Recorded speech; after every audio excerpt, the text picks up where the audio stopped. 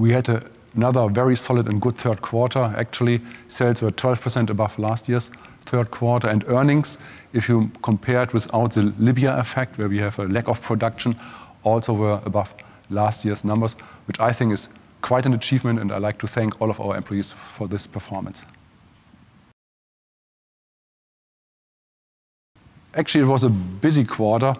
We had some major projects underway, but first of all, what we did achieve was we continued to grow in our chemical business, very, very important, and we kept prices high, which is also important for our margin. Again, that's an extraordinary performance. Then we had a couple of major milestones. The first one is certainly the creation of our new joint venture, Styrolution.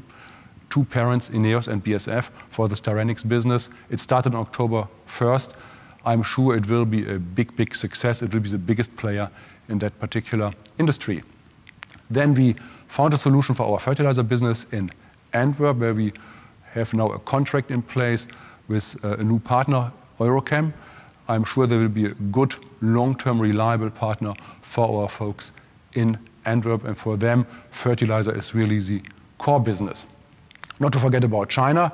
As you know, we are in the midst of expanding our Nanjing site, a major undertaking.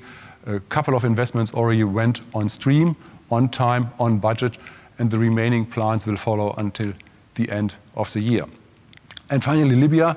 To our surprise, we were able to start up our production both offshore and onshore much quicker than we had expected.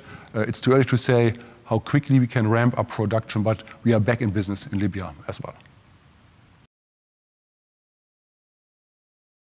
I think it's pretty clear that today the uncertainty is much higher than 3 or 6 months ago. The simple reasons we all know: it's the debt crisis in Europe and the United States, and the uncertainty whether the politicians will really come up with a decent solution for the current problems we are facing. Which means we will continue to grow, albeit a little bit slower than what we have seen in the past. We will try to keep our prices high and still make our customers happy. All in all, I would say we can confirm our outlook, which we have always given for the entire year, which means we want to exceed last year's numbers in terms of sales and earnings significantly. Actually, the strategic development of BASF is an ongoing process. It's an evolution. We have worked on this for quite some time. We will build BASF continuously in incremental steps. That's what's going on. We are in the midst of the analysis and defining the measures, and we will talk about this more loudly with our employees and also with the public at the end of this month.